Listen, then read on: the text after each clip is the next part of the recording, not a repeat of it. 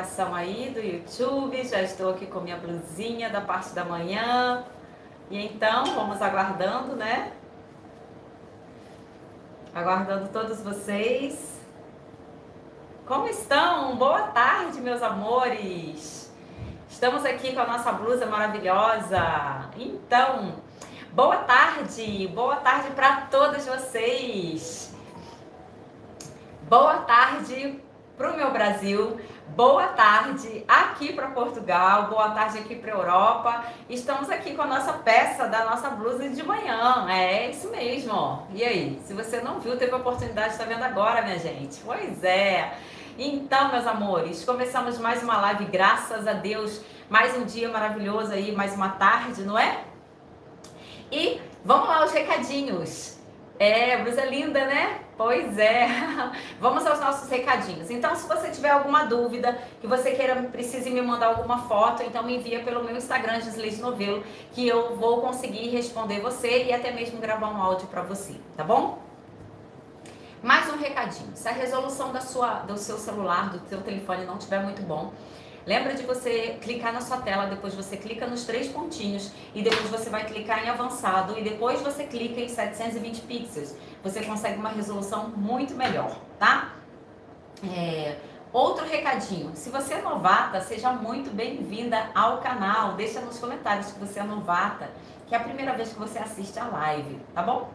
E você que é iniciante, então, você tá doida para aprender a modelar, cortar e costurar e não sabe? Então, vem comigo, passa uma mensagem no meu canal, em algum vídeo e ao mesmo tempo passa lá no Instagram também, porque assim eu consigo gravar um áudio para você, para te responder algumas dúvidas e eu consigo colocar playlist de iniciantes para você conseguir assistir. Tá vendo que bacana? Então, me passa a mensagem depois, tá bom? E você que já está comigo há um tempão, seja muito bem-vindo, boa tarde para você, queridos amores. Beijo no coração.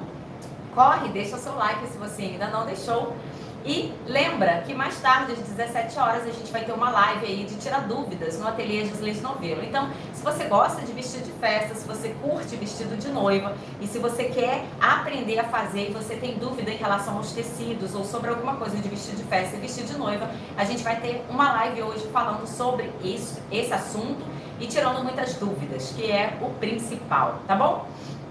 Vamos lá, os recadinhos. Hoje a gente tem um recadinho para dar. Na vida é necessário 3 coisas. Você sabe quais? A gente sabe que tem muita coisa que a gente precisa na nossa vida, né? Então, 3 coisas são necessárias na nossa vida. A primeira delas é a humildade. É a humildade de não querer se sentir maior, superior a ninguém. Vocês não concordam? A gente precisa ter a nossa humildade para que a gente consiga entender e saber que nós somos todos iguais, né? Depois você precisa ter a coragem. Coragem sabe para quê? Para você enfrentar qualquer situação que aconteça na sua vida. Então você tem que ter coragem para isso, não é? E depois você precisa, sabe de quê? De sabedoria, gente. Você precisa de sabedoria, sabe para quê? Olha, presta bem atenção. Sabedoria para ficar quieto diante das estupidez de certas coisas que a gente vê acontecer ao nosso redor. Então, às vezes é melhor, o silêncio, a boca fechada, do que a gente querer retrucar com algumas coisas que não compensam, não é mesmo? Então, que essas 3 coisas, humildade, coragem e a sabedoria, você possa guardar e levar aí para o final da sua tarde, pelo menos, quem sabe, essa semaninha aí, para que você não esqueça, não é, meus amores? Gente, hoje a gente vai estar fazendo esse poncho, né, maravilhoso aí, de malha, né? Você pode usar a família da malha, falando assim, né, meus amores? Pode usar uma flanela? Pode. Só que a flanela não tem um elastano para você conseguir fazer um punho bacana desse justinho, essa gola justinho. Então, por isso que eu falei na malha. O que mais? Que mais que você pode estar utilizando? Poderia estar utilizando um soft, um malão, uma lãzinha que não tenha o elastano? Poderia, mas é como eu falei, você precisa depois ou colocar um zíper ou criar alguma forma de você depois fazer o fechamento aqui. Ou utilizar eles e colocar o punho e a gola de outro tecido, como de repente a ribana, né? Que serve para você conseguir fazer os punhos e as golas, tá bom? Vamos lá, a franja daqui. Existem as franjas de várias formas. Tem aquela que a gente compra e coloca e tem o próprio tecido que a gente pode ir cortando e fazendo. Eu não gosto muito, gente, mas assim, eu não vou colocar no meu, eu gosto mais do estilo dele, mas eu não curto muito nessa blusa, gente, a franja, tá? De repente, numa outra peça eu curto, mas nessa aqui eu acho linda, tá bonita também, até se tivesse com a franja, mas eu não colocaria, né? Eu também não deixaria de comprar só porque tem a franja, gente. Mas assim, eu não colocaria, tá? Mas você, não tem mistério, a franja depois você vem e coloca ela na barra todinha, né? É só você vir e costurar, ou à mão, dependendo do que você compra, ou até na máquina mesmo. Então, você pode estar fazendo com toda essa família da malha. Se o suede pode, o suede você até pode fazer, porque ele tem um pouco de elastano também, né, gente? Então também daria para fazer. Outra coisa, a parte da malha. As malhas mais grossas, lembra que elas vão terminar esquentando mais. Mas se você também não mora numa região muito fria e quer fazer com uma malha, de repente, mais levinha, você também pode fazer, que fica maravilhoso, tá? Outra coisa que é bacana, que você pode estar fazendo, é com uma outra malha mais fina. A minha malha mais fina, eu não sei se aí chama malha tricô, se é malha... Gente, é uma malha meia tricô a minha, tá? Digamos assim, enfim. E você pode estar utilizando ela também para você estar fazendo. É a que eu vou estar utilizando. Primeira coisa que eu vou mostrar e falar com vocês é em relação da interpretação dessa coisa da modelagem. Então, a gente tem uma peça que tem um punho bem grande, né? E uma gola. Essa gola daqui, ó, você pode fazer uma gola alta, como eu fiz aqui, justinha. Como você também pode fazer uma gola mais curtinha. Por exemplo, uma gola boba que caberia, ficaria linda também se fosse uma gola boba, tá? Ah, que bacana que viu na promoção, né? Tá na promoção, tá custando quanto? Uma malha tricô linda na loja, está na promoção. Ah, então aproveita para comprar, né? O punho. Esse punho você tem pelo menos esse valor daqui do seu braço. Agora, é claro, você não precisa colocar esse valor todo, tá? Mas você pode, o valor que tem ali. Então, você vai ver qual é o valor que coloca. O meu eu já marquei aqui, ó, seriam 25 centímetros, pelo menos para poder estar fazendo. A altura vai depender do comprimento da peça que você tenha para você estar fazendo, né? Mas geralmente isso aqui vai estar 70, 80 centímetros. Eu vou aproveitar uma peça, um recorte que eu tenho aqui de malha. A malha tá R$12,90, então eu acho que tá num preço bom, porque quanto você acha que estaria custando um desse numa loja? Estaria caro, né, gente? Eu acho que estaria mais caro, né? Então, eu acho que daria para você fazer mais ou menos dentro desses tamanhos, tá? 70 centímetros, 80 ou 90. Esse aqui vai estar entre 70 a 75 centímetros, porque você vê que ele cobre, né? Se você tivesse com short, é o que você vê aqui, ó, a barrinha só de uma saia curtinha, tá? Vamos lá, outra coisa também que você tem que visualizar. A forma da modelagem. Gente, por incrível que pareça, essa peça e outros ponchos que vocês também têm me passado, gente, muitos não precisam nem de modelagem. É impressionante. Então, a peça de hoje eu esqueci até de falar e poderia ter dado até mais ênfase. Então, eu vou mostrar pra você, porque a questão de ser gordinho ou não, você vai ver que essa modelagem daqui, meio que assim, é uma peça igual tá aqui nela, ó. Essa peça aqui, ela vai servir num P, num M e num G, tá? Porque ela é super larga, né? E outra, a única coisa que pode diferenciar em relação ao pescoço e esse punho, só que se você tiver com uma peça com um punho que tenha bastante elasticidade, ele vai entrar, né? Só se aquela malha não tiver muito, aí tudo bem.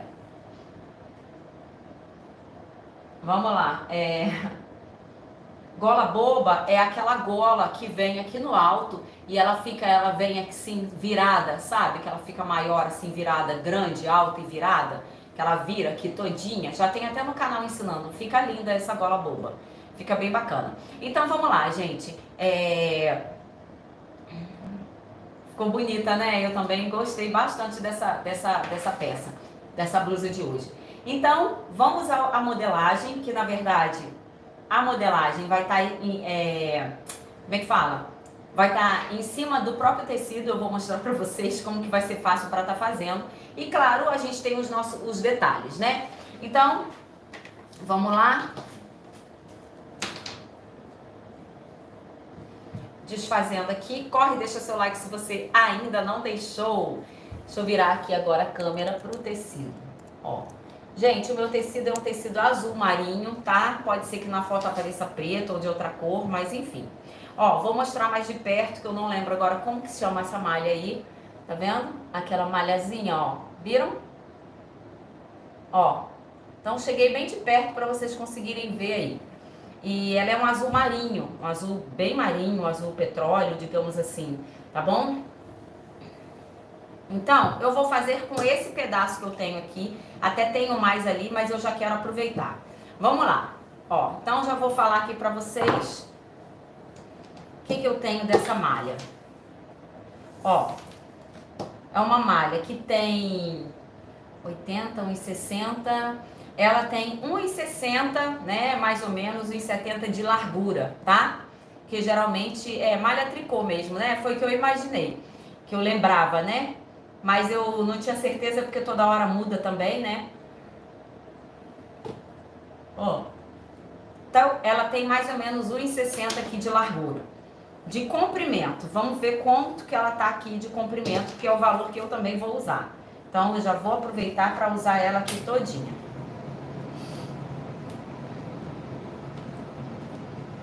Ó, eu tô arredondando, porque depois faz o acerto aqui, 1,30, 1,35, tá, gente?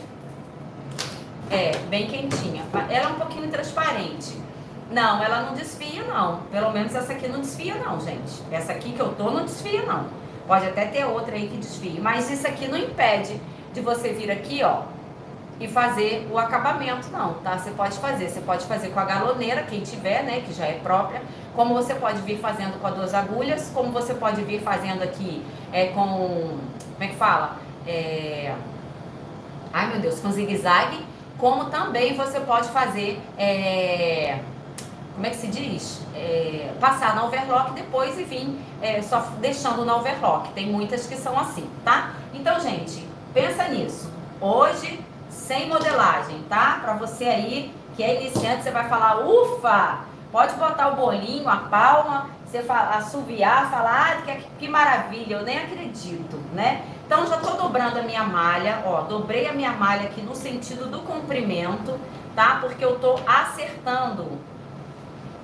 Geralmente, isso aí, Cristina, bem lembrado, geralmente malha não desfia, não. É verdade. Tem uma ou outra que você veja. Se dá pra fazer, olha, vamos lá, Daiane, né? Eu nunca peguei pra fazer nessa malha daqui, por incrível que pareça, eu nunca peguei pra fazer nessa malha essa parte de desfiar no tecido. Eu já fiz em outras malhas, entendeu? Que deu super certo, mas nessa daqui eu nunca peguei pra fazer. Então não sei assim te dizer, tá? Ao certo. Se alguém já usou aí, gente, ela quer saber se essa malha dá pra fazer as tirinhas, que eu até falei que você pode fazer do próprio tecido, né? Muitas vezes. Pronto, deixa eu tirar essa tira aqui, né? Pra gente acertar aqui. Aqui depois eu passo no overlock e depois eu passo uma coisa. Provavelmente sim. Ó, deixa eu até fazer aqui, ó. Que a gente já vai fazendo o nosso teste aqui. Teste de malha, né? Ó, desfiar ela não desfia, não. Mas você teria que cortar muito certinho, porque senão depois ela fica meio feiosa. Tem que saber muito bem cortar, viu? Trabalho muito bem feito para não ficar aquilo feio, mal feito. Tem que saber muito. Cortar certinho para não ter problema, mas dá para fazer sim, tá? Então vamos lá, já falei as medidas que eu tenho aqui. O que eu fiz então? Dobrei o meu tecido aqui, ó. Ó, aqui era o comprimento, dobrei o comprimento pra cá, né? O que eu fiz aqui agora? Ó, peguei aqui, ele tá dobrado no sentido do fio. Só que eu vou utilizar essa parte minha daqui, ó, com a minha altura, estão vendo? Ó. E aqui agora, deixa eu pegar aqui. Aqui agora, nesse cantinho, eu tô com a peça dobrada aqui e ela tá dobrada aqui, ó. Viram? Ó. O que eu vou fazer? Eu vou riscar aqui e vou fazer exatamente o valor do meu degolo. Lembra lá do degolo? que você vem aqui e coloca, tá? Coloca aqui 6 centímetros, que é mais ou menos entre 6 e 8 as pessoas, até 5 e pouco, mas para não ficar muito apertado, porque vai entrar uma gola aqui depois, né? Então, venho aqui, ó, e coloco. E você também tem que saber, porque dependendo como é que fala? Da elasticidade que você tem da sua malha, né? Pra depois não ficar aquele buracão lá. Então, é melhor ir cortando um pouquinho. Eu tô colocando o valor do degolo, por quê, gente? Porque eu vou colocar essa gola alta, tá? Ó, você vai vir aqui e vai cortar. Você pegou, cortou automaticamente, ó. Você já tá com a golinha cortada aqui. Então, ela tá certinha já aqui na parte do seu pescoço. Você vai vestir, vai passar pela cabeça e vai experimentar. Que é pra depois você não fazer a blusa e dizer que não fechou, que foi culpa minha. Ah, Gi, mas foi você que me falou, né? Então, lembra disso. Depois que você vestiu... Ah, deixa eu fazer isso, senão não vai... Não, hoje não tem molde. Hoje é sem molde. Olha que maravilha. Depois que você fez isso, olha bem o que eu vou fazer aqui, ó. Você precisa fazer isso só pra você, como diz, tirar a prova dos 9, tá? Você vai pegar aqui nesse sentido, ó, e vai vestir aqui. Viu aqui, ó? Aqui é exatamente a quantidade que a gente precisa pra gente fazer e colocar depois a nossa golinha aqui que vai puxar, né? E aí, ó, você tá aqui com ele aqui. Você vai vir marcando aqui, ó, dessa gola daqui pra cá, a quantidade que você quer pra depois fazer a parte... Deixa eu marcar bem, ó, a parte do nosso punho, né? Então, vestimos, viu que deu certinho. Deixa eu tirar aqui, eu vou dobrar ele de novo direitinho, né? Pra depois também não começar a desfiar, que essa malha também tem que fazer, mas tem que ter cuidado, né? Não desfiar, que não é desfia, gente, me expressei errado. Não ficar laceando, né, abrindo, aquela coisa que fica muito... Ó, deixa eu virar agora pra vocês. Ó. Então, aqui tá a minha golinha e aqui foi o valor que eu marquei. O que que eu vou fazer aqui, ó? Eu vou vir aqui e ver quanto que foi, né? Ó, você coloca aqui o seu esquadro direitinho, ó. Colocou? Vamos ver quanto que deu? O meu aqui deu 35, tá? De altura. Então, o que que eu faço aqui agora, ó? Vou dobrar ele aqui ao meio, ó. Deixa eu colocar até um alfinetezinho aqui, gente. Ó, chegou agora, não tem problema. Esse molde, o molde é direto no tecido. Esse aqui não tem modelagem não, tá? Então foi até bom que você chegou agora. Chegou no iniciozinho. Você só perdeu esse corte aqui. Ó, tô dobrando aqui novamente. E aí você dobra ela direitinho, ó. Então, ela voltou pro nosso... quadradinho aqui, não voltou, ó. Voltamos aqui. E a gente tem que estar acertando o tempo todo, porque malha também é assim, né, gente? Daqui a pouco é igual o tecido fino. Você põe ali, daqui a pouco ela ajeita pra lá, enfim. Ó. Viram?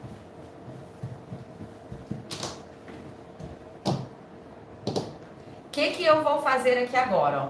Eu vou pegar esse valor que eu marquei aqui e vou vir traçando ele todinho, ó. Até aqui o final. Tá? Não, o comprimento tá pra cá, ó. O comprimento tá nesse sentido meu, tá? Aqui eu tô usando a parte da largura, entendeu? Costura, claro, costura, ó.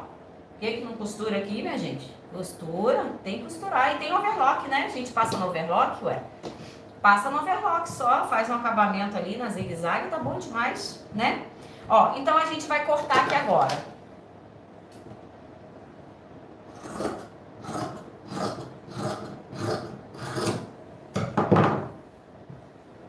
Então, lembra do like, se você não deixou o like, lembra de deixar o seu like aí, tá? Ó.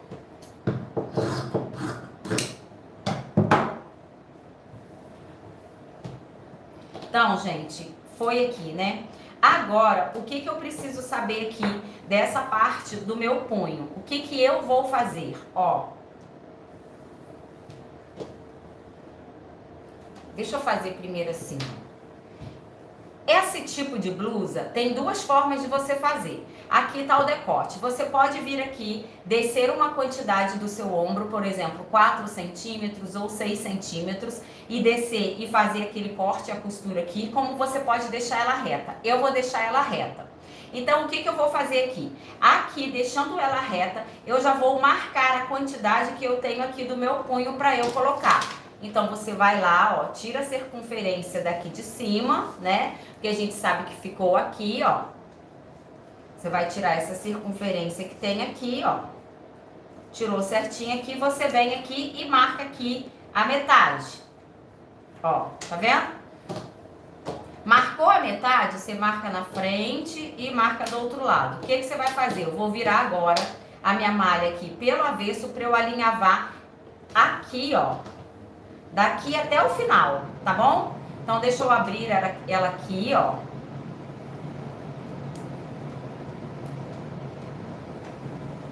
Já vou colocar um alfinete, ó, nessa ponta que eu sei que é onde vai pegar aqui a minha manga.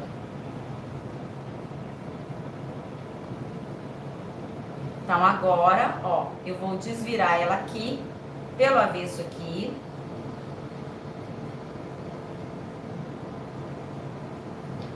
Ó.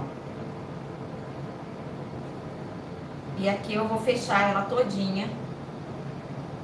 Como eu falei, pode fechar no overlock, você pode fazer uma costura zigue-zague, tá? Na sua máquina, para quem não tiver máquina também industrial. Então, corre e deixa seu like se você ainda não deixou, vai lá, deixa seu like lá. Ó. E já acertei, ainda tem diferença para acertar, né, gente? É o que eu falei, às vezes malha é assim mesmo. Ó. Pronto. Então, daqui a pouco eu vou pra máquina, né? Agora eu vou alinhavar aqui, ó. Deixa eu tirar esse... Deixa eu só prender aqui, né? Essa parte da nossa golinha aqui, ó, gente. Só pra não ficar escambando ela aqui, né? Pra ela não ficar aqui toda soltando. Ó.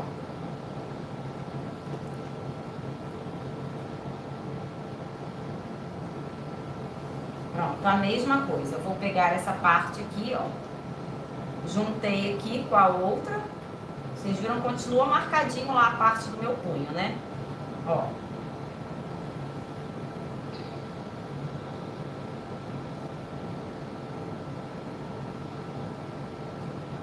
Tô passando aqui só pra vocês verem essa coisa do alinhavo, mas você pode passar direto, tá, gente? No overlock ali. Mas é bom que depois também a gente acerta.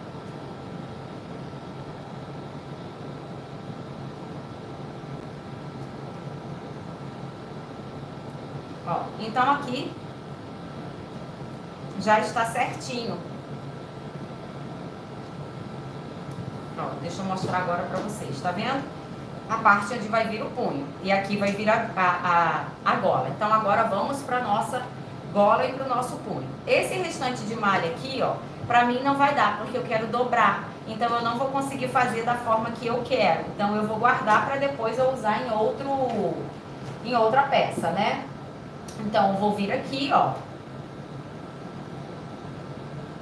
Pegar meu outro pedaço que eu tenho dessa mesma malha, tá vendo, ó? E você vai usar, você pode usar no próprio sentido, né? No sentido mesmo do fio. Você vem aqui e corta. O que eu vou fazer para eu estar fazendo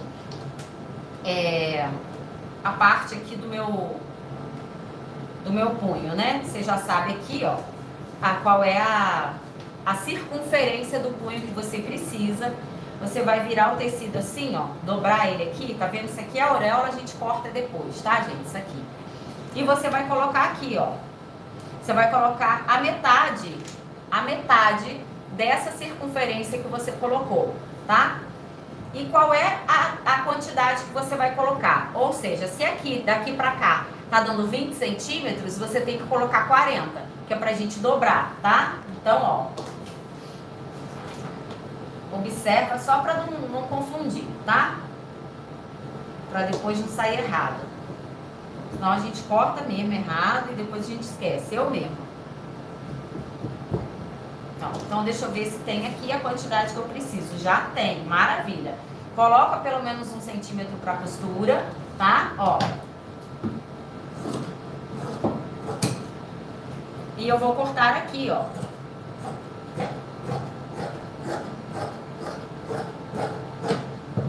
Cortei esse valor, né?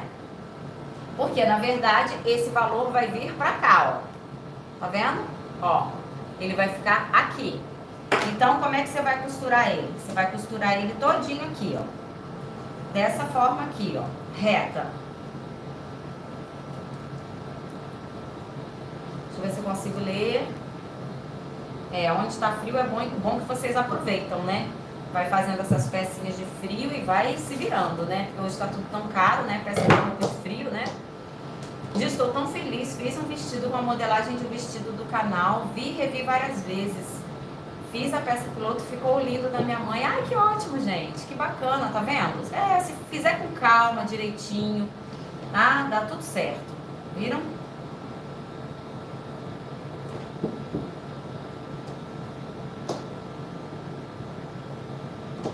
Deixa eu só acertar aqui agora.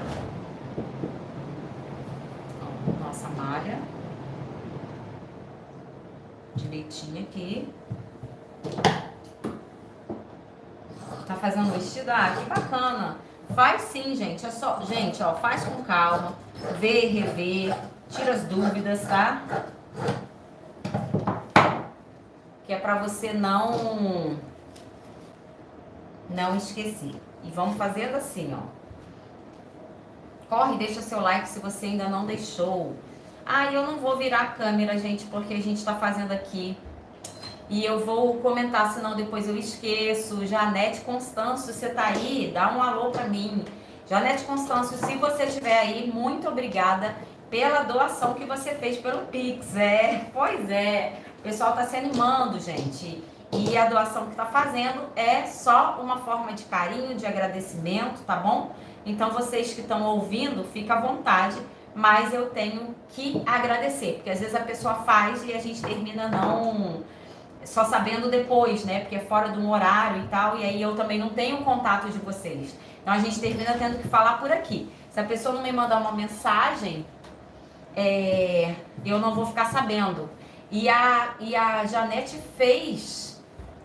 já fez aqui no início. Gente, ela foi da primeira fileira. Fez no início do vídeo. Ah, eu não tô conseguindo visualizar aqui, mas deve estar lá pra cima, é por isso. Mas enfim, obrigada, Janete Constâncio, pela sua doação que você fez aí, tá bom, querida? Fica com Deus. Gente, vamos fazer a gola. A gola é o mesmo processo do punho. Você vai colocar o valor que você quer de altura. Peraí. Ó, o valor que você quer de altura vai ser costurada só na overlock. Eu vou costurar só na overlock, tá, gente? Na verdade, eu vou deixar ela só se eu quiser depois fazer um acabamento ou outra, e eu faço de repente com 2 agulhas, mas nela toda eu vou passar direto no overlock, tá? Vamos lá. Parece uma lãzinha de esse tecido, parece, mas termina não sendo não. É uma malha mesmo de tricô, tá, meninas? Vamos lá. Então, eu coloquei aqui a minha gola bem alta, tá, gente? Que eu já falei que sou meio exagerada. Então, eu já coloquei de 15 centímetros. Então, a mesma coisa. Se a gente colocar aqui de 15, ó, na verdade, a gente tem 30, né? E aí, a gente tem também que deixar a margem de costura, tá bom? E aí, mais uma coisa aqui que você tem que lembrar. Você vai tirar a circunferência aqui do seu pescoço. Deixa eu tirar aqui a minha. Ó, tirei a circunferência. E você vai acrescentar pelo menos 10 centímetros, tá? Tô falando dessa malha tricô, gente. Essa malha tricô, ela não tem aquela coisa como uma malha tão... tá? Ela tem um pouco, vocês sabem, né? Então, não dá pra eu fazer com a minha circunferência total do meu pescoço, porque senão ela não vai passar na minha cabeça. Se fosse outra malha, ela passaria, tá? Então, essa aqui não passa. Então, por exemplo, você coloca a circunferência do seu pescoço, eu medi o meu pescoço, a circunferência bem folgadinho, e depois eu coloquei mais 10, vou colocar mais 10 centímetros, tá? De quê? De circunferência aqui na largura, que é para poder não ter problema, viu? Ó, então aqui, deixa eu acertar aqui, ó. você vai marcar aqui, ó. Eu vou marcar o meu valor aqui. Então, deixa eu acertar aqui, porque ainda tá um pouco... Ó. Pronto. Aqui já é o suficiente. E agora, o comprimento que eu falei, né? Eu falei de quanto? Eu falei de 30, né? Isso mesmo, 30. Mais a quantidade da margem, né? De costura. Acertar aqui, que tava torta ali a malha. Ó.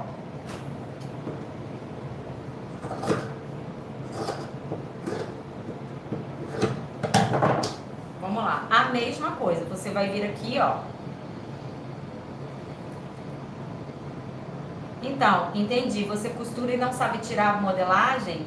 Ah, tá. Mas aos poucos vai aprendendo. Eu já tenho um vídeo de iniciante com a playlist ensinando, entendeu? Como te fazer a modelagem base e depois no dia a dia você vai vendo aqui. De tanto ouvir, de tanto repetir que você vai conseguir. Você vai ver. Meninas, então olha pra cá. Ó. Se precisa pra agulha pra malha, sim. O melhor é a agulha pra malha mesmo, tá? Porque senão termina não dando certo. Então vamos lá que a gente vai pra máquina agora. Eu vou passar isso aqui tudo no overlock, tá? Passar tudo no overlock de uma vez. Então vamos que vamos. Deixa eu ligar aqui, passar isso aqui pra cá. Chegar mais aqui pro nosso cantinho. Pegar o suporte.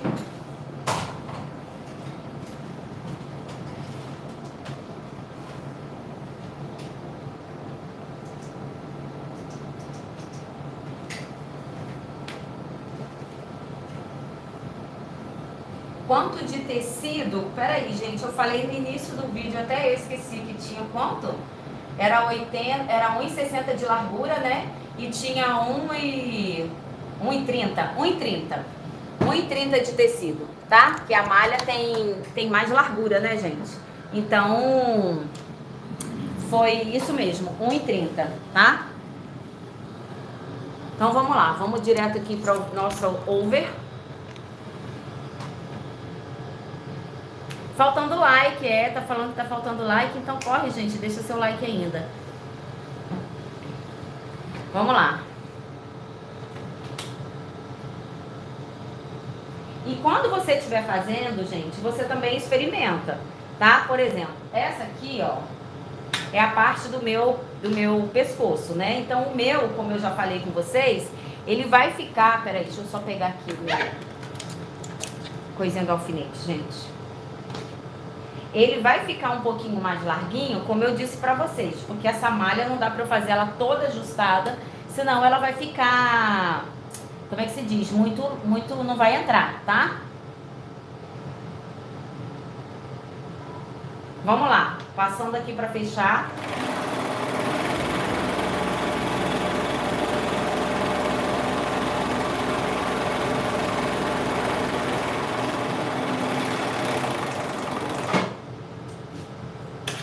Ó, fechei ela aqui. Quando eu fechei, isso aqui foi a minha gola. O que que eu vou fazer? Eu vou virar minha gola aqui, ó, todinha. Deixa ela toda certinha aqui já. Ó, viram? Ó, tá viradinha aqui, ó o acabamento. Você vai juntar certinho costura com costura e eu vou deixar aqui, ó, só o pontinho aqui já no alinhavo, ó. Pra gente conseguir...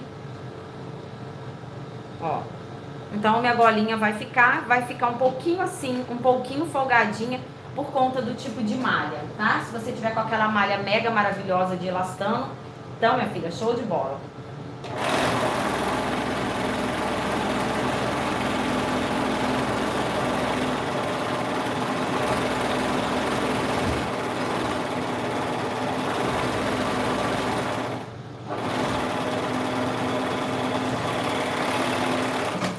Então, mesma coisa, daqui a pouco eu leio vocês. O que você tá fazendo é a mesma que se chama... O quê? Não consegui ler. Pera aí, que eu não consigo voltar agora, gente. Vamos lá. Ó. Só um minuto e vamos que vamos.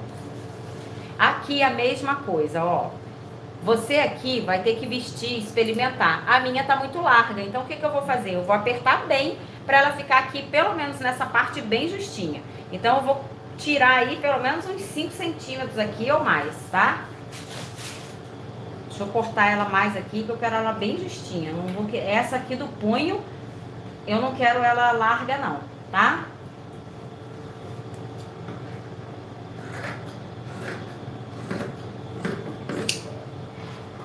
Então, tirei, acho que uns 5 centímetros.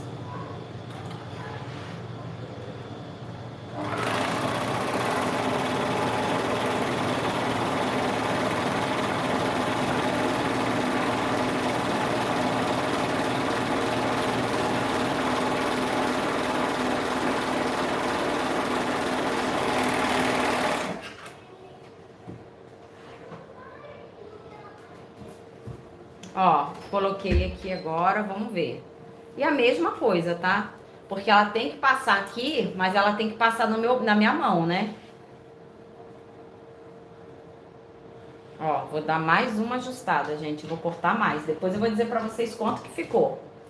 Vamos lá. Que aí eu já corto a minha outra todinha por essa. Ai, ai, ai, tem que entrar, né? Vamos que vamos.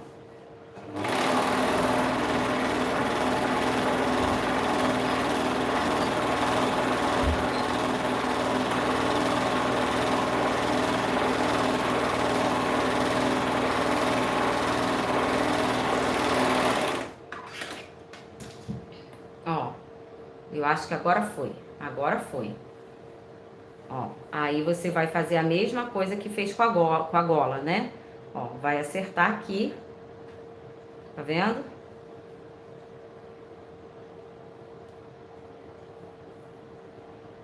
Ó, prontinho aqui, gente. Então agora foi. Maravilha. Ó, agora entrou, ficou direitinho aqui, show de bola, tá? Então, agora eu vou fazer a mesma coisa já vou cortar minha outra, pra não ficar essa quantidade absurda, né? E pra ficar justinho.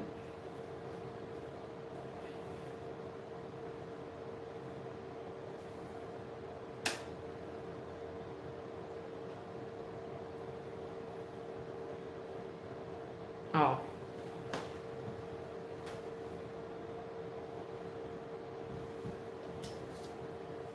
Eu vou dizer pra vocês quanto que ficou aí, tá? No final, quanto que eu tirei.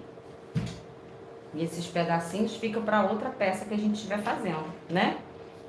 Que a gente vai aproveitando.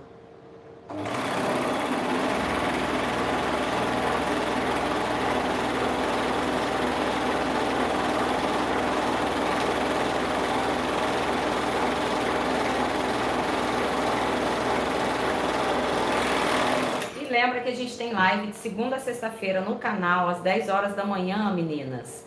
E mais tarde, às 14 horas da tarde. E terça, quarta e quinta a gente tem live no ateliê Gisleide Novelo, alta costura, vestido de festa. Se você tem dúvida de vestido de festa, de tecido, qual que eu posso usar para fazer esse tecido A, B, C, vai lá. Hoje a gente tem um tira dúvida no ateliê Gisleide Novelo, é isso aí. Então eu aguardo você lá às 17 horas, tá? Ó, fizemos o outro, tá certinho. Agora eu vou vir passando a lateral, né? Que nós deixamos. E aqui, ó, eu já vou vir com essa parte, ó, já pra ver se tá certinho. Então eu vou vir e vou deixar só a quantidade que eu preciso. Lembra que eu tinha deixado um pouquinho mais? Então, ó, eu já vou vir fechando daqui, tá? Deixa eu passar pra cá, ó. Meu alfinete, eu vou fazer a mesma coisa lá do outro lado.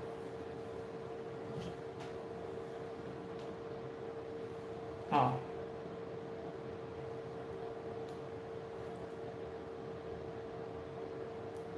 Pronto, então deixa eu virar aqui pelo avesso. Ó, pra fazer o fechamento aqui, né?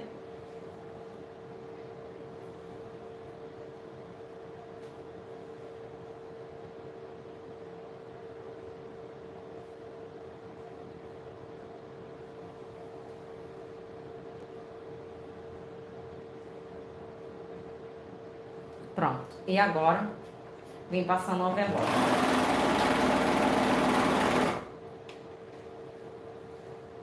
E você poderia, nesse momento aqui que tá passando essa malha, quem tem outra lock, deixar com 2 linhas, né? Eu até esqueci, eu poderia ter deixado, se eu quisesse, porque aí fica até mais reforçado, né?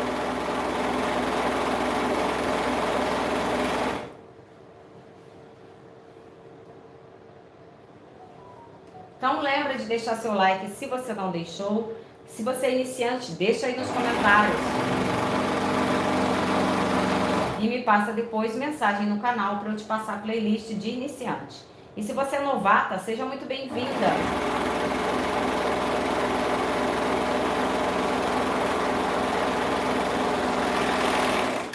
Ó, muito bem-vindo ao canal. Agora eu vou passar aqui essa parte, gente. Essa parte daqui, deixa eu desvirar. Então, é novata? Seja muito bem-vinda ao canal. Qualquer dúvida, deixa aí nos comentários que a gente está sempre respondendo, tá bom? E se eu não conseguir responder no ao vivo, pode deixar, que eu vou responder você depois.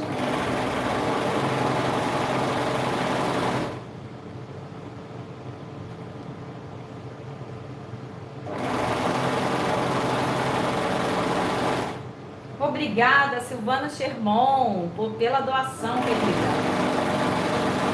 Obrigada de coração, que nada, eu sei. O que vale é o carinho que vocês têm por mim. Agradeço muito por todos, tá? Todos vocês, de coração.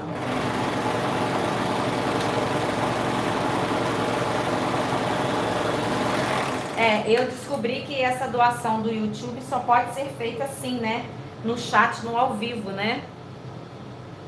Não pode ser feita fora. Teve gente que estava querendo fazer assistindo o vídeo, mas não tem como. Ó aqui, gente, tá vendo aqui como é que ficou? Ó, a lateral que eu fechei, tá?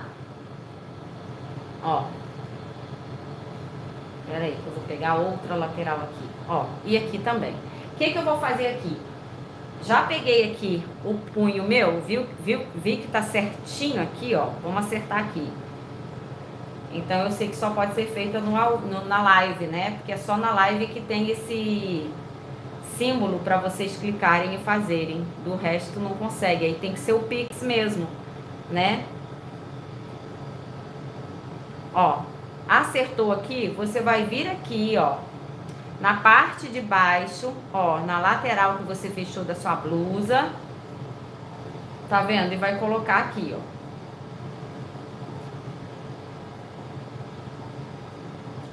Malha tricô, é malha fininha. Não é malha grossa, não.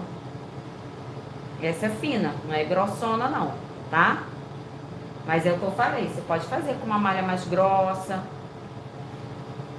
Aqui pra mim, né, pros momentos que vai estar usando assim, aquele final de verão, aquele verãozinho meio, tá ótimo. Porque no inverno mesmo, essa malha aqui não dá não. Ó, e agora eu vou encaixando ela todinha aqui, tá? Ó.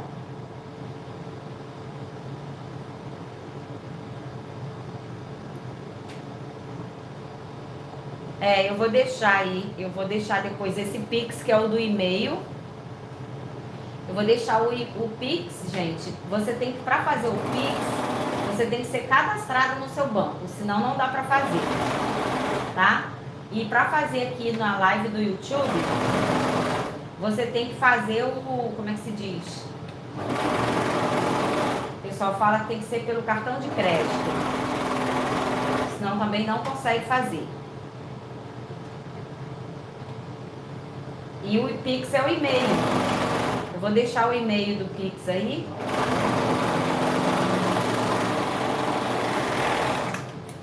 Ó, costurada, tá vendo? Agora a gente vai lá pra ver como é que ficou o resultado aqui. Tem muita gente me pedindo essa coisa do... Opa, aqui descosturou um cadinho ali. Ó, gente, tá vendo? Certinho aqui, ó. Aqui que eu vou dar uma passadinha aqui.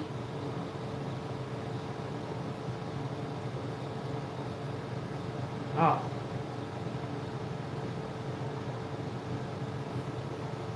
Você pode até também dar um reforço, tá, gente? Se você quiser, com a máquina, um zigue-zague mesmo. Pronto, fechei aqui.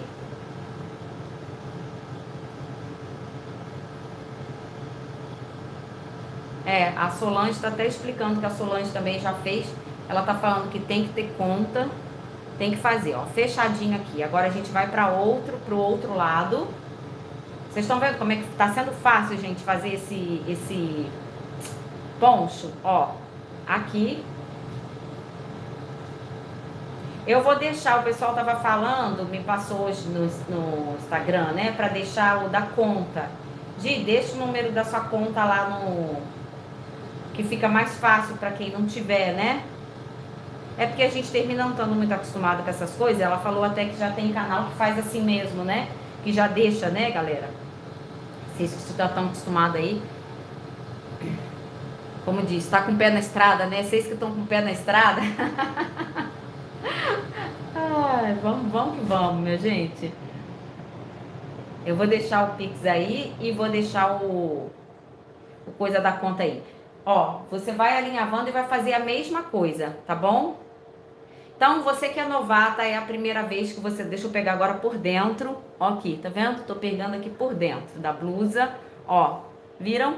Costura com costura, você vem por dentro, virou, ó. E você faz assim, ó. Tá? Ó, isso aqui. Então, você que é novata, deixa aí, hashtag novata. Sim, Solange, é isso aí. Foi o que o pessoal tava falando. Que às vezes fica mais fácil que na conta a pessoa faz uma transferência melhor do que o... E não sei quem tava falando, eu esqueci. Quem que tava falando do... Como é que foi, gente? Eu não sou... Gente, eu não sou muito boa pra gravar algumas coisas, não. Eu sou boa pra gravar, assim... Tipo, se eu for num local, entendeu? Se eu for num lugar uma vez, eu consigo voltar naquele lugar ali, mesmo sem o endereço, entendeu? Aí sim, mas do resto... Por isso que às vezes vocês me pedem assim, Gi, qual a medida desse que você deixou no vídeo? Qual a medida de não sei o quê? Não adianta, eu tenho que ir lá olhar o vídeo. Às vezes eu não consigo responder vocês de imediato. Porque às vezes eu não lembro, não. Às vezes eu tenho que ir lá olhar pra ver qual foi mesmo. E até pra não passar uma informação errada, né? Porque, pô, a pessoa tá ali pra fazer... Ó, gente, fechei já o meu punho. E agora... nós vamos vir aqui na nossa manga. Oh, que maravilha, minha gente. Você vai pegar a parte que você definiu como frente e costas, ó. Então, deixei o Pix aí. Entendi. A Solange tá dizendo, Pix e a transferência, tudo a mesma coisa, tudo parecido. Então, como diz, né, Solange? Tudo farinha do mesmo saco, né? Ó, você vai pegar a costura, presta atenção, a costura aqui da sua gola, do meio, e vai colocar no meio, tá? Claro, se você quiser, você pode colocar pra lateral. Mas geralmente fica nas costas mesmo, né, gente? Então, você pode colocar aqui no meio. Ó. Viu? Ok. E aí, a gente vem encaixando agora ela todinha aqui na nossa gola.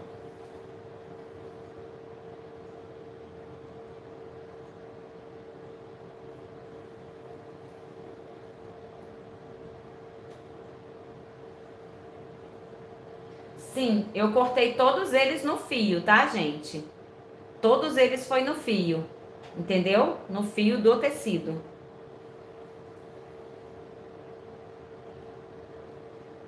Mas como é malha, né, gente? No final, tudo se encaixa, porque a malha ela vai ter elasticidade tanto para cima como para baixo, né?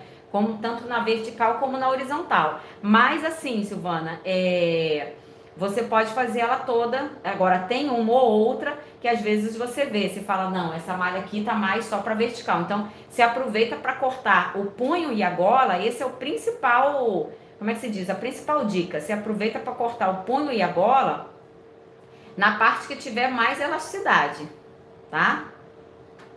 Peraí, gente. Essa gola soltou aqui dentro? Acho que foi isso. Obrigada, Daisy. Obrigada, querida. Se a malha canelada fica boa, fica ótima. Com certeza. Eu só não fiz com a canelada porque eu também não tinha, entendeu? Por exemplo, a malha canelada, um moletom fica bom pra você fazer. Que mais? Uma lãzinha tem que ter cuidado por conta da elasticidade, né? Que eu já falei. Mas o restante, dá pra fazer sim. Numa boa. Ah, eu acho que era... Ah, gente, eu acho que era a própria parte da gola. Ah, ainda bem que eu vim por dentro. Tava ficando pra fora. Então... E outra, gente, como a malha também estica, você pode cortar até menos. Lembra lá no decote, na modelagem que eu falei 6 centímetros do degolo a 7? Você pode cortar menos, porque a malha também dá uma laceada. Mas lembra que ela tem que passar na sua cabeça, né? Ó, tá toda envolvida aqui, tá? Então eu vou pegar agora pra passar também na overlock. Verdade, né, Sandra? Ontem foram dicas de ouro na live, né? Foi mesmo. Pra quem trabalha, realmente foi... Nossa, foi boa demais. E hoje vai ter outra aí, a gente vai estar fazendo, como diz, sempre explicando aí, para que você, quando tiver sua festa, ou o cliente, né, gente? Vira e mexe, surge cliente em roupa de festa, né? Não é assim? Quando a gente menos espera, alguém pede para fazer um vestido. Ai, Deus. Que mais? Boa tarde para todo mundo que tá chegando, gente. Beijo aí no coração para todos vocês. Que mais? Rosana tá por aí. Que mais? Quem? Ah, não. Oi, pessoal. Estou muito atrasada. Boa tarde a todos. Estou aqui só prestando bastante atenção. Que bom, Jaqueline. Isso aí, presta atenção. Qualquer dúvida é só falar. Gente, e quem tava na live de manhã, conseguiu almoçar? Me responde aí, quem conseguiu almoçar? Ai, Deus.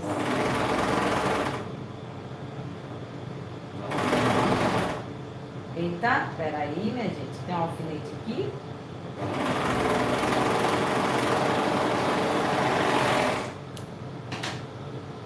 Ó, vamos ver aqui se costurou direitinho, gente. Costurou aqui todo direitinho. Ó, que gracinha que ficou. Perfeitinho, né? Olha. E agora, ó, eu posso ir lá na máquina fazer um reforço, tá?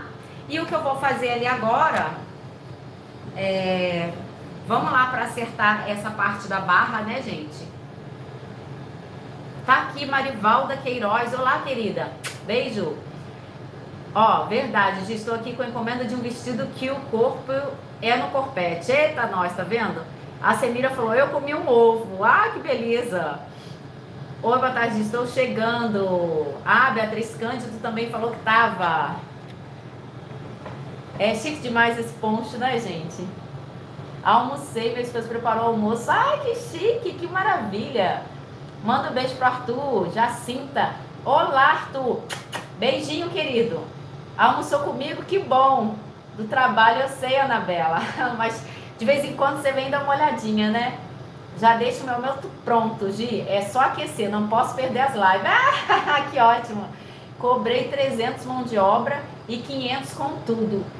Mas as pessoas acham caro como somos desvalorizadas. É verdade. Ah, mas a gente não pode nem pensar nisso. Eu tô usando, gente. Também bordo, claro. A gente tem que bordar também. Claro. Vamos bordar, ué. Tem que bordar. Consegui ainda há pouco. Ah, que legal. Nossa, eu amo roupa de festa. Se pudesse, usaria até pra dormir. Silvana? Ah, que bacana, né? Ah, é bom demais mesmo, né? Deixa eu beber uma água, gente. A Francisca falou que comeu pão de queijo. Ai, que delícia, gente. Também borda, Miriam? Que bacana.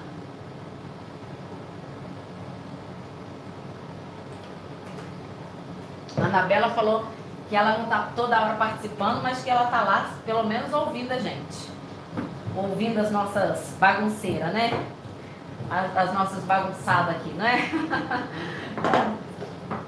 Vamos lá, deixa eu cortar, ó, essa parte aqui, né? Tá dando essa mega diferença aqui embaixo. E ali, ó.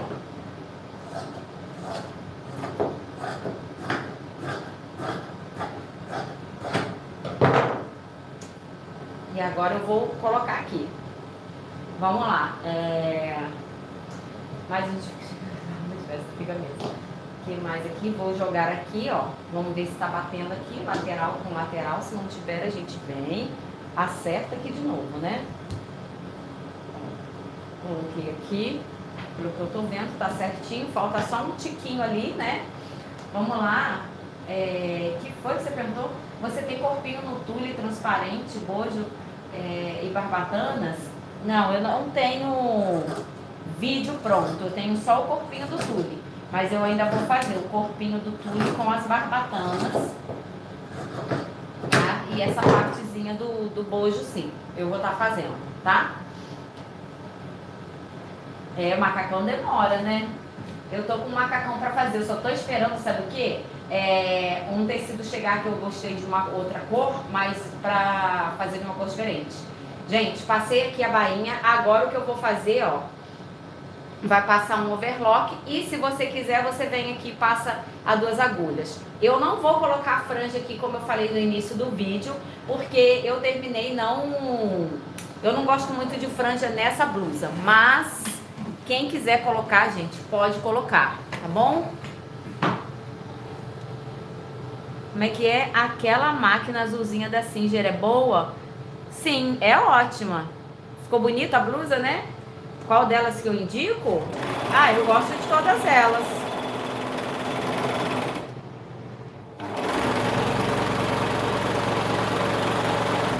Gente, eu só tô passando no overlock pra dar mais uma acertada, porque se eu quiser depois... Justamente, eu vou ver se eu tô com a minha agulha dupla ali. Se eu tiver ali, a gente já até passa uma parte aqui. Que a blusinha tá pronta, gente.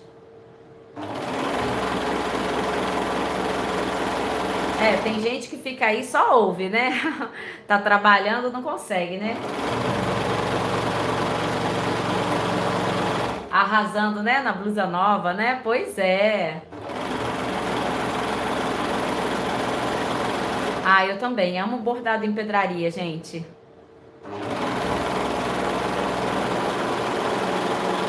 Eu já vou te dizer quanto que ficou, tá? De comprimento.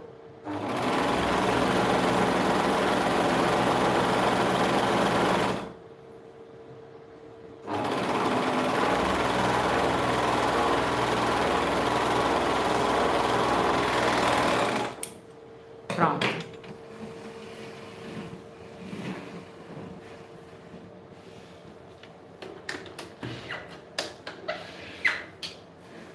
Eu tenho a aula com corpinho de tule, com barbatanas no tule. Eu não tenho no canal, que eu já tenho até essa peça pronta, mas eu não tenho no canal. Gente, peraí, deixa eu ver se eu acho aqui, se eu tô com as minhas 2 agulhas ali. Eu acho que não vai estar aqui, não. Deixa eu ver lá na caixinha de agulha. Só um minutinho. Não consegue falar muito no trabalho. Ah, eu sei como é que é, gente. É assim mesmo, não é fácil, não. Eu, às vezes... Você lava seus tecidos antes de costurar? Nem sempre. Mas é muito bom lavar, sim, tá? Deixa eu ver se eu tô com a agulhinha aqui. Que aí a gente faz aí. Eu mostro um pedacinho, né? Só pra mostrar um pedacinho mesmo pra vocês. Que aí vocês depois podem fazer na de vocês. Gente, eu separei minha agulhinha aqui, de 2 agulhas, porque eu já queria mostrar, mas agora nem eu tô lembrando onde que eu deixei. Deixa eu ver, eu tinha deixado por aqui.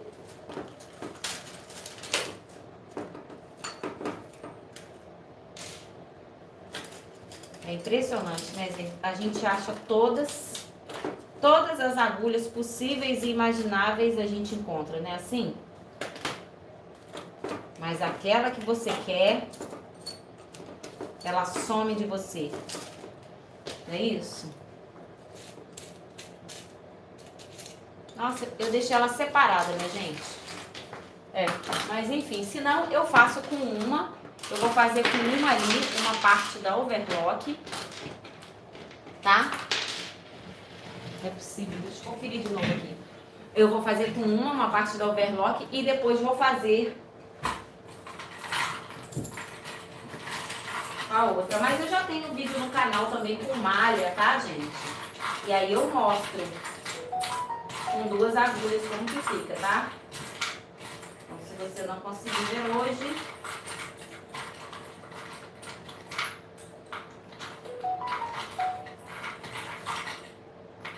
gente.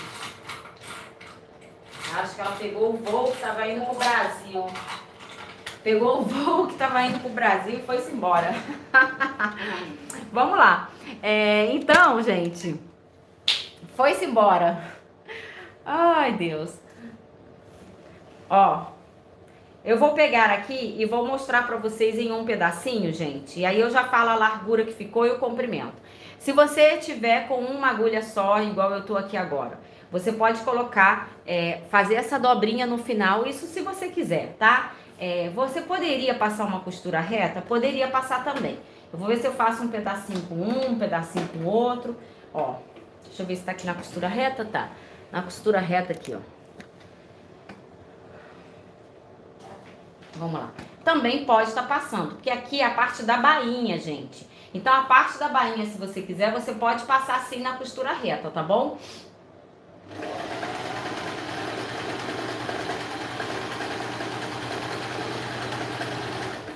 Ó, costurando direitinho, gente.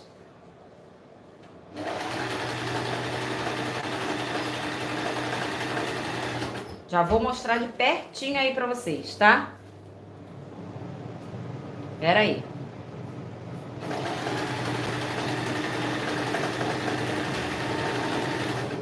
Vamos ver aqui direitinho. Gente, a costura reta tá perfeita. Nessa malha aqui tá perfeita, gente. Nem precisa de 2 agulhas, galera. Olha bem pra cá, minha gente. Olha pra isso. Olha do outro lado. Gente, perfeita. Tá vendo? Então tem coisa que não precisa só. Eu tava ali igual uma louca procurando minhas 2 agulhas, porque eu sei que fica perfeitinha, mas olha aqui que bacana. Tá ótimo. Então, se você tem essa malha tricôzinha aqui, eu tô aqui, fique despreocupada. Dá pra fazer com uma agulha só. Gente, eu não vou nem fazer no overlock aqui, tá? Obrigada! Deixa eu ver quem é. Se é homem ou se é mulher. De repente é a esposa que fez no nome do marido, né? Porque eu não consigo saber. Então, se foi você, diz o seu nome pra mim aí, que eu não consigo saber. Obrigada primeiro, Eliane Mari Leite, pelo Pix que você fez aí agora. Obrigada, querida, pela doação. E obrigada pra Lucas Carqueja Franca. Qual é o nome da esposa dele? Diz pra mim. Carol. Você que tá no nome do seu esposo, é isso, Carol? Diz pra mim se foi.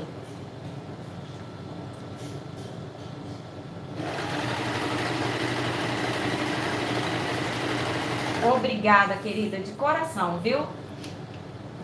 Ah, tem gente que tava na live de manhã sim, né?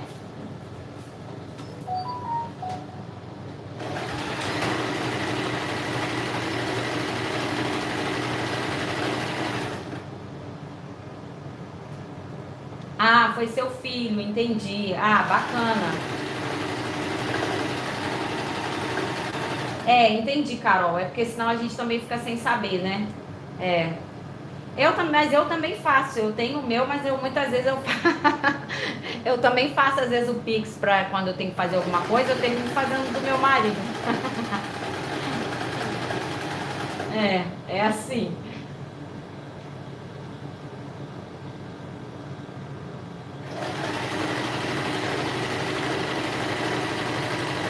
Gente, então já falei, né? Se você quiser, você vai lá, coloca a tua franjinha aqui, feliz da vida, tá? Outra que eu te aconselho, se você for recortar no tecido, não corta aqui no tecido direto, não. Pega uma faixa do tecido, corta as tirinhas separadas, todinhas pra ficar certinha. Depois você vem e prega essa faixa aqui por baixo, que é pra depois não dar problema no seu tecido se você errar, tá bom, meu amor?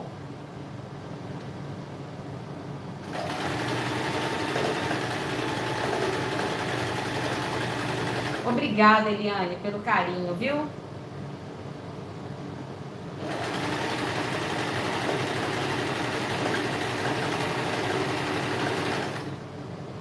Ó, estamos quase acabando aqui. Vocês viram que eu nem ia fazer a barra, né?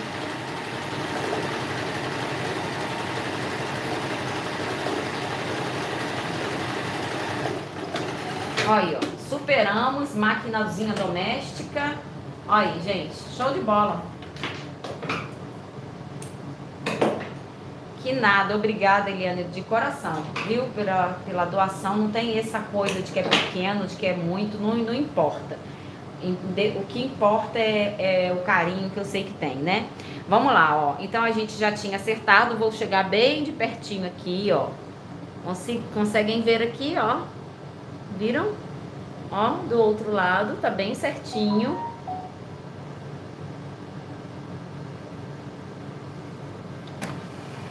Ó, e agora eu vou lá pra... Peraí, gente, eu não consegui ler vocês aí.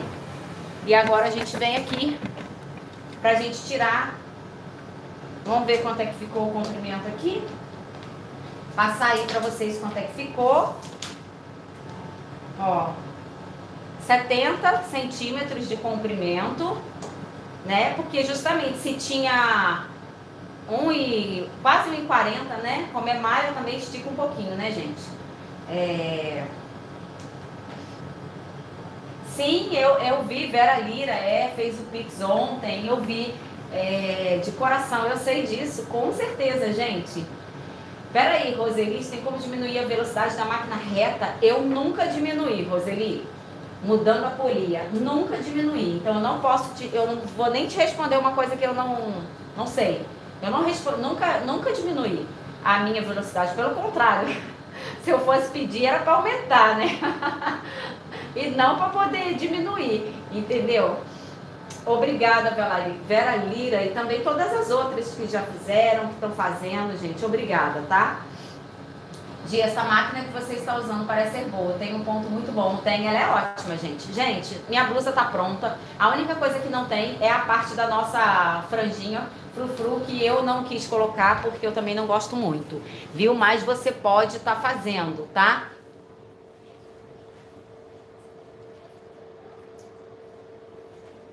Então, eu já respondi, então, a largura, já respondi o comprimento da peça e já falamos aqui com a coisa, né? Então, vamos lá que a gente vai agora... Já acabou, minha gente. Pois é, mas foi muito rápido, né?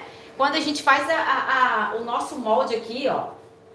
É porque eu sou iniciante na máquina e acho ela rápida demais. Ah, entendi, Roseli Correia. Mas é assim mesmo, é porque é questão de prática. A industrial realmente ela é bem rápida. Mas você vai fazendo devagarzinho que você vai se acostumando. Gente, eu tô trocando minha blusa aqui, viu?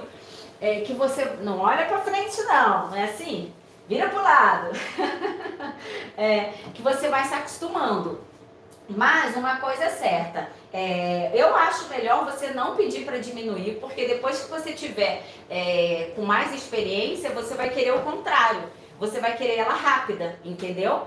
Diz aí, não é, gente? Vocês não acham que é melhor ela continuar com esse valor que tá? Eu acho.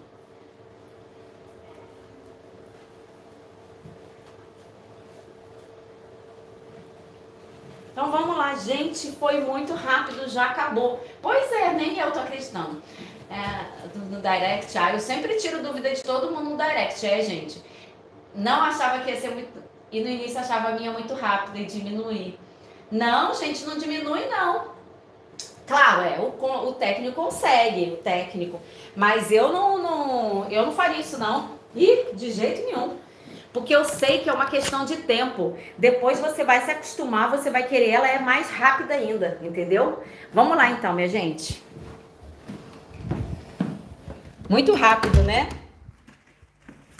Eu estou debaixo das cobertas. Ah, Silvana Roveda, não acredito, não vai dormir não, hein? Ai, tá com o joelho inflamado? É horrível, né? A Roseli Correia falou, eu diminui a minha, eu mesma troquei a correia e a polia, ficou muito bom. Ah, não, gente. Ah, tá, depois que pegou o jeito, voltou a velocidade. Até aí tudo bem. Quando você tem, eu penso o seguinte, gente, quando você tem essa opção de você conseguir diminuir e voltar, tudo bem. Mas se você não tem essa opção, não faça isso. Mas eu acho até, e vou dizer mais, eu não fiz isso nunca e eu não faria. E eu também não indico, sabe por quê? Porque eu acho que é bom você ir se acostumando com ela que tá mais rápida assim, entendeu? Gente, vamos ver, né? Como que ficou nossa peça arrasadora, maravilhosa, porque a gente sabe que vai ter ficado muito show de bola. E outra que eu vou contar pra vocês, minha gente, muito rápida, né? Não é? Pra pegar mais rápido, eu também acho. Acho a caseira muito lenta. Sim, coitadinha, né? Fazer o quê? Não dá pra comparar o Fusca com a Ferrari, né? Gente, vamos ver nossa peça. Ó, como eu falei com vocês, olha aqui. A golinha dessa malha tricô, porque ela não tem muita elasticidade. As minhas são todas industrial. Eu também já tinha todas... Gente, eu já tive tudo de tudo, tá? Mas em breve a gente vai estar sempre com uma aqui, uma ali, uma colar. E tamo tudo junto, misturado, igual arroz com feijão. E no final dá tudo certo, né? Assim, meu povo. Vamos lá. Olha aqui a golinha que eu falei. Essa malha... ela não tem tanta elasticidade, então quando você fizer, ela vai ficar mais larguinha. Se você fizer ela mais apertada, ela não passa pela sua cabeça, tá? Então lembrem disso. Sim, eu no ateliê, né, mas com as meninas e todo mundo mais. Olha para as nossas mangas maravilhindas. Olha que show, gente. Eu amei, apaixonei. Deixa eu baixar aqui para vocês verem melhor. Olha, minha gente, que show. Eu amei, tá vendo? Ficou compridinha, ó. É isso, se você quiser colocar uma calça aqui, ó. Ó, olha que show que fica, gente. Ó, fica como se fosse uma blusa, né? Fica, colocar mesmo bem mais, pra ficar justinha, né? Olha, gente, que arraso. Ó, tô até com meu tênis bota aqui que eu comprei por um precinho que vocês nem imaginam. Quanto eu paguei nesse tênisinho bota aqui, lindo, maravilhoso, show de bola, arrasador. Gente, isso é coisa de Portugal. Ó, show de bola, né? Olha aqui, minha gente. Lindo demais, né? Ou deixa pra fora, ó, e ficou show. Então, assim, eu gostei porque eu vou estar sempre usando em todos os momentos. E justamente, se eu quiser, eu coloco uma blusinha mais quentinha também por baixo, né? Que depois que o quê? Essa malha fica o quê? Fica feia depois que espreme? Como assim depois que espreme? Depois que lava que você tá falando? Não, é malha tricô, gente. Malha tricô, isso dura bastante. Eu tenho um casaquinho de malha tricô aí, já há anos, entendeu? Ah, eu amei, gente.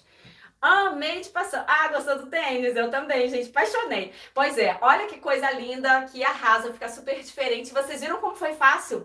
Então, eu já tô com outros 2 modelinhos de poncho que é assim, super diferente, arrasadores. E dá pra gente fazer um monte de coisa com eles. Mas eu tô esperando o meu tecido chegar pra gente fazer. A Solange falou, tem que lavar, não. Não, pode lavar, né, Solange? Só que a gente tem que fazer assim, devagarzinho. Não vai torcer, colocar lá na máquina. Ou então coloca naquela delicados, né, da máquina que dá. Numa boa pra lavar, né, gente? Senão estraga o tecido. É verdade. Pois é, gente. Não pode torcer, não. Se roupa delicada, a gente não pode torcer igual pano de chão, não.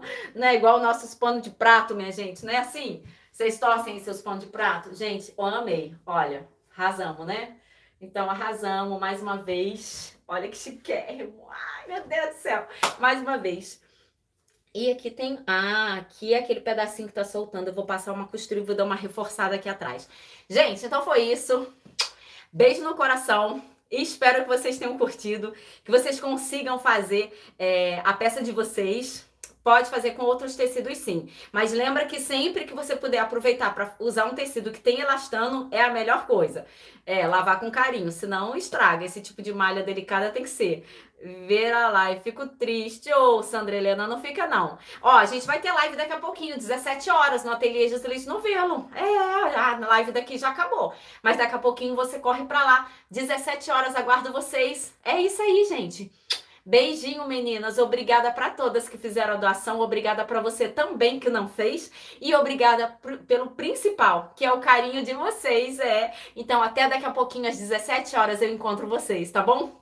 Beijinho, minhas flores do jardim. Fiquem com Deus. Beijo. Pode deixar que eu vou ver e eu vou responder todo mundo, tá? Fui!